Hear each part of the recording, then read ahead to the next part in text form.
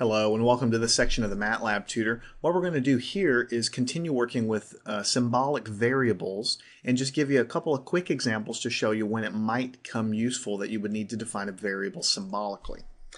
So let's take a practical example. Let's look at maybe calculating the area of a circle. So typically you might do something like this. If you weren't doing anything symbolic, you would say radius is, let's just say it's equal to 0.75. Maybe that's 3/4 of a meter or something like that. So that's the radius. We have a new variable r pop up over here. And then we might define a variable area is equal to pi r squared, right? So we say pi times r squared, pi r squared. So we hit enter and the area is 1.7671. We have an area variable pop up here. And all that stuff looks great. This is typically how you might use Matlab. This is an extremely easy calculation, obviously, but you might imagine that you might have an equation or a formula with many variables,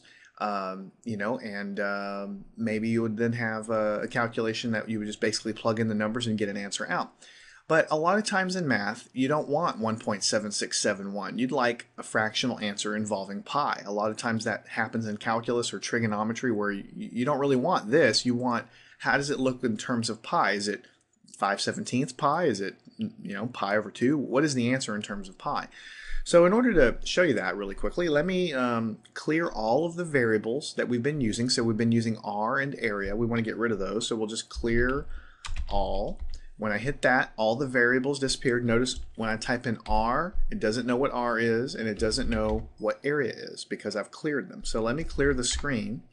So let's start over and let's define two variables. Let's define sims r, that's going to be the radius, and let's define sims area, like this. Now notice we have our two variables over here, and while I'm thinking about it, let me clear both of these variables.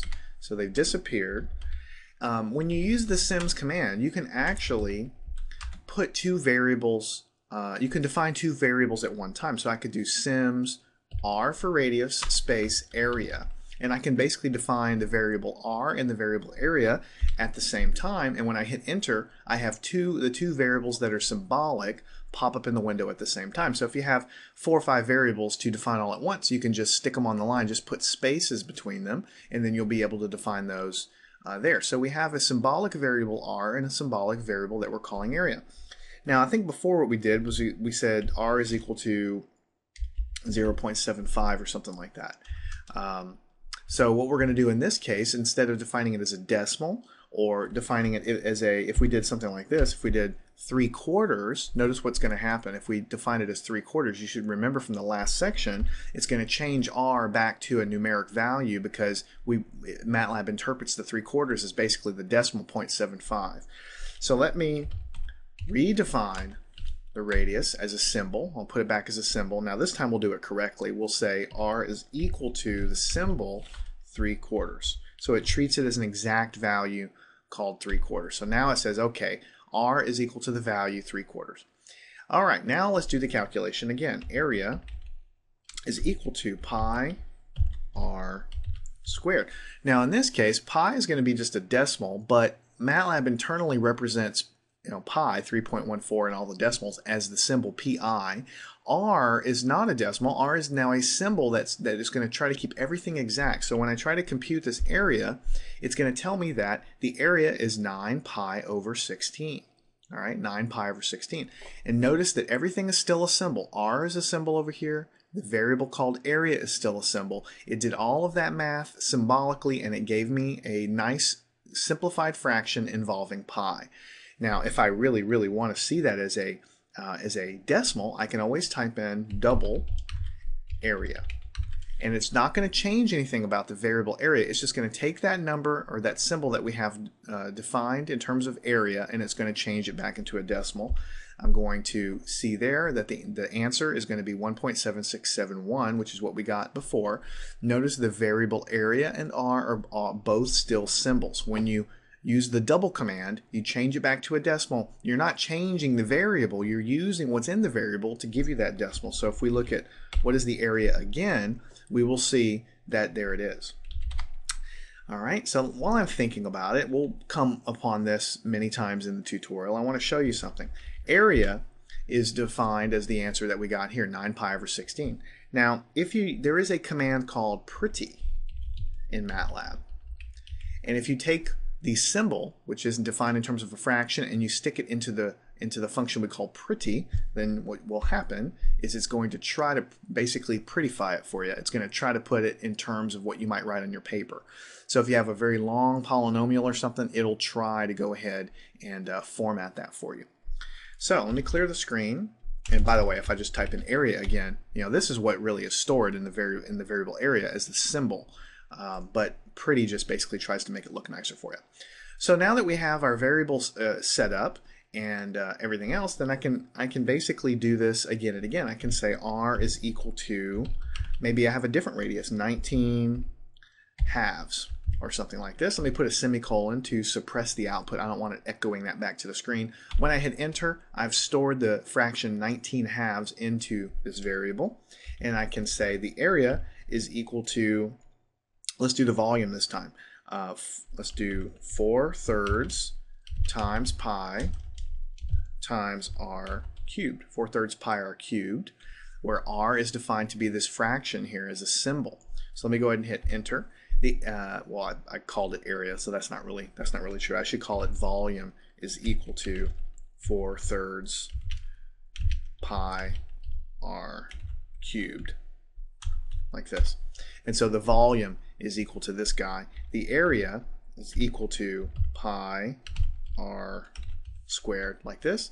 And so I can see that with a radius of 19 halves, the area is going to be equal to 361 times pi over 4. The volume is going to be equal to 6,859 pi over 6. And let me clear the screen. If I really want to make this look nicer, I can say pretty. Let me pretty up the area, and let me pretty up the volume if that's a little bit hard to read. So those are very, very useful things to prettify something. Basically try to change it into something that looks a little bit better. Okay.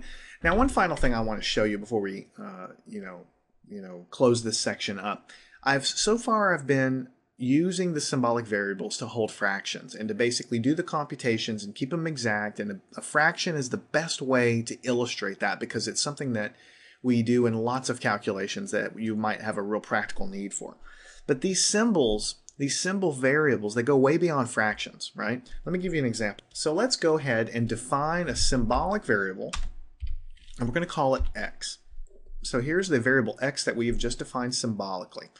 This is a placeholder for anything. We can obviously store fractions in there. We can store, later on, we're going to see how to store other expressions in there and functions in there and other things that we're going to get into later. But for right now, let me just show you something here. If you type in what is x, right, and hit enter, MATLAB's going to respond with the symbol x, right? If you type in something like x squared, what do you think is going to happen? MATLAB's going to return that the answer is x squared. MATLAB knows that this is sort of like a generic algebra symbol now. Just like in algebra, we say variables are just symbols for something we don't know. So MATLAB treats it as something it doesn't know. So when we try to square it, it just says, okay, it's squared, right? So this is kind of interesting because we can do stuff like x squared plus x. We hit enter, and it's going to return with x squared plus x. Now, what if we try to do something like x squared plus x, and let's divide that by x, right? Or let's do something even simpler. Let's do x cubed divided by x. So we have x cubed divided by x, and we get an answer of x squared. So MATLAB knows that these are generic symbols. It knows the rules of algebra, so it basically cancels x from the top and the bottom, and it gives us x squared, right? If we go x to the, let's do, to the 6 divided by x to the second power, then MATLAB's going to cancel those guys, what's common in the top and the bottom, because it knows the rules of algebra, and then it's going to return x to the 4th power.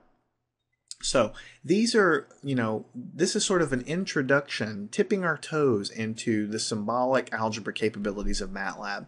In future sections, I'm going to show you how to use these symbolic variables to do all kinds of algebra things. Expand polynomials, do synthetic long division of polynomials, take derivatives of functions defined symbolically. So you might take the derivative of 5x squared, and then you get back an answer that's a symbolic derivative of what that is. and so on. So again, there's two parts of MATLAB. Half of it is learning how it deals with decimals and how it deals with real numbers and sort of like the decimal point part of MATLAB that most people use it for when they're doing their simulations.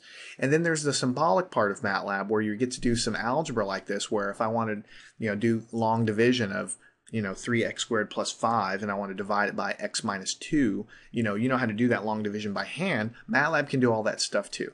But in order to get there, I need to first show you how to define these variables, which we've done, show you basically how to manipulate them, and as we go into future sections, I'll show you the commands and the syntax and everything so that you can check your algebra homework and your calculus homework and things like that as well.